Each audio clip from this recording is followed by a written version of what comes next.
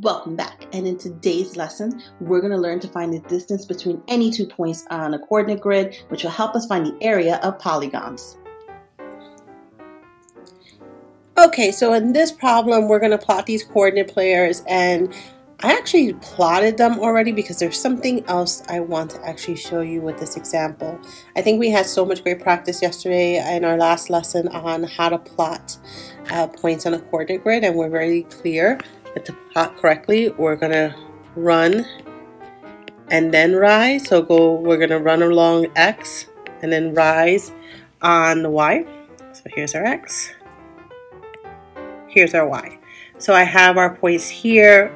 Point A is 4, negative 4, 4. This is in quadrant 2. So I'm actually going to label my quadrants as well, just to get us into practice of seeing them in 1, 2, 3, and 4. And I'm going to look at point B as negative 4, 4, so to the left and down. Point C is 6, 4, so to the right and up. And D is 6, negative 4. Or to the right and then down. So here are my 4 points, and you can see that if you connected all points together they would make a rectangle. Usually we like to start with point A for naming it, so I can name this A, B, D, C, or rectangle A, C, D, B. I can't call it A, B, C, D because that's not a rectangle. So let me just name that here for you. Rectangle A, B, D, C, or rectangle A, C, D, B. And what I really want to show you on this example is how do we find the actual distance between 2 points. And we're going to talk about 2 points that are either on a horizontal or a vertical line. So for example, horizontal, what if I wanted from A to C? Like what if I want to know that distance from there to there? Or if I wanted from A to B, what if I wanted that distance? That is a vertical line. We're not looking for B to C. That is something you're going to learn about later. This is something that in 7th grade you absolutely can learn about this. However, that is not exactly 7th grade math. It has to do with triangles, and it is definitely something we're going to explore in 8th grade Math Marvel, so don't worry, it will come, but that's not our focus right now. We're going to think about the distance between these points, so if it is on a horizontal line or on a vertical line, but not a diagonal. And in AA, we have negative 4, 4, and in C, we have 6, 4. Both of these are lined up when y equals 4. What I really know is what is the distance from here, from negative 4 to 6. That is what we're going to learn how to do today. I'll show you 2 ways to do it, starting off by looking at number lines, and then we're going to actually write it down as an expression, which is the more efficient way to do it. So let's start off with the distance. I'm going to write it here on the side. The distance from negative 4, you can think about it is thinking of this as a number line. If I was just figuring out the distance, I'm going to break it into smaller pieces, decompose it. If this is where we know our 0 is, instead of doing one big jump, and you could, or doing a whole bunch of little jumps, where kids make tons of mistakes because they never end up on those lines, they start to get careless, I'm going to do 2 jumps. It just makes more sense to jump to this point somewhere in between the 2. So from negative 4 to 0, I know that's a distance of 4. From 0 to 6, I know that is a distance of 6. So let's draw those out. So here's a distance of 4 from negative 4 to 0 and from 0 to 6. And I can add those 2 together to find out the total distance has to be 10. So that is one way. You can do this in 2 jumps. If you have it going from a negative to a positive number, you could meet at 0. What is the distance from 0 for both numbers? And then you can actually add those 2 up together. So that is one way, and we can see the total distance is going to be 10. We know the whole distance is just going to be 10. That's very visual. Love it. works for so many kids and works for me. I'll show you one more way that's even quicker. You could just add the absolute value of both numbers.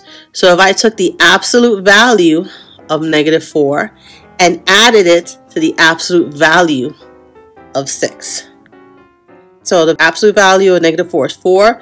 So 4 plus 6. And you're still going to get 10. So both work. One is just a little bit more, it is a little faster. If you have more practice, I think absolute value is just more quick. It's just quicker. But both methods work. So hit pause so you can add this one to your notes.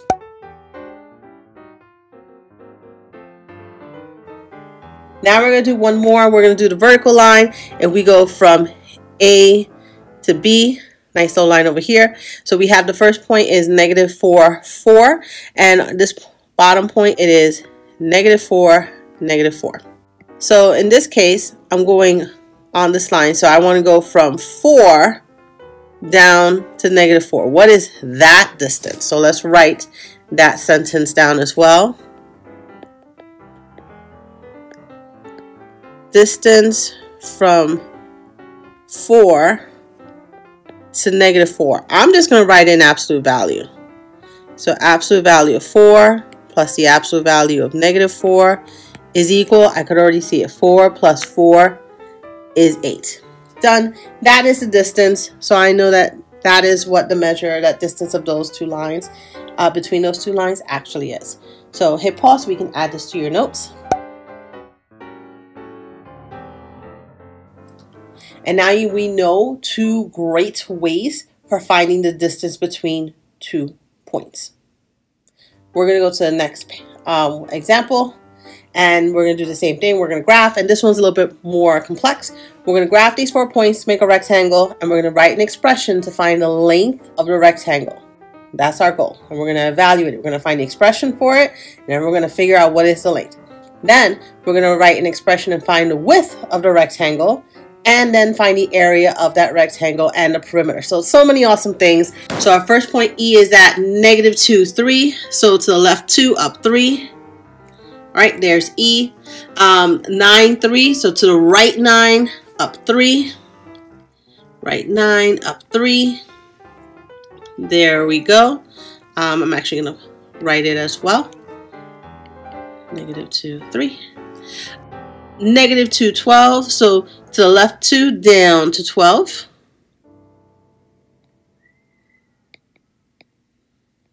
-2, -12. And our last point is going to be 9, 12. So to the right 9 and down 12. And so let's also connect these points together.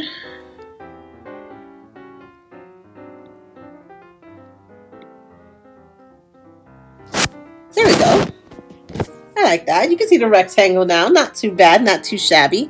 All right, and the first thing we want to figure out is the length. And I often think of length going this way, width is on the sides. So we're going to figure out what is the distance from either this point to this point or this point to this point. They're both the same. So I'm going to use the top ones just because there's space for me to write. And that means I'm going from -2 to 9. Let's write out what that sentence is. What's the first thing, the expression? Distance from -2 to 9. So here's my expression. The absolute value, -2 plus. Now the absolute value of 9, I know is just +9. It's already positive, so I'm going to leave it like that. So the absolute value of 2 is 2. 2 plus 9 is 11. So there we go. There's my expression, and I solved it. So this side over here is 11 units. Which means this side down here is also 11 units. So we've satisfied part 1. We know the expression and we know the length. All right, so we're going to do the same thing with the width, which is over here. Width. They're both exactly the same. And so what are we doing? We're going from 3 to -12. So we're going to look for the distance from +3 to negative 12. So same thing. 3, which we know the absolute value is already 3. I don't have to do anything. And the absolute value of negative 12. So 3 plus 12, every time I see anything in absolute value, I know that's what the number is. So 3 plus 12 is giving us 15. So that is how much these sides are. The width, 15 and 15 units. And there we go. I'm going to write units over here. So we figured out the width, we figured out the length. We're doing fantastic. So now let's do our area. And with area, I'm going to change that to a different color, red. So let's use what we know to do area. Area is equal to length times width. So we know our length is 11 and our width is 15. Not too bad. We get 165. Wait, let's make sure we have square units. And I love this because you could actually, if you ever wanted to, you can count. That would mean there are 165 of those little squares in there. And you're probably thinking, how'd you get that so fast? In my mind, I literally went, well, 10 times 15 is 150. 15 times 1 is just 15. I just added those two parts together. We're going to do the same thing with perimeter. And perimeter is equal to 2 times the length plus 2 times the width. So 2 times 11 plus 2 times 15. And so that is 22 plus 30. All right, so that is the entire distance. We added all the way around. 11 plus 15 plus 11 plus 15. So there you have it. Look at all we've done. We're just combining different skills that we already know. Now you know not only how to plot things correctly, but we know how to find the distance between any 2 points as long as it's on a vertical or horizontal line. You will get to diagonals later in your math careers. And we can use this information to properly find the area or perimeter of any quadrilateral on a coordinate grid. So hit pause, jot this into your notes, and we will see you in the next video, Math Marvels.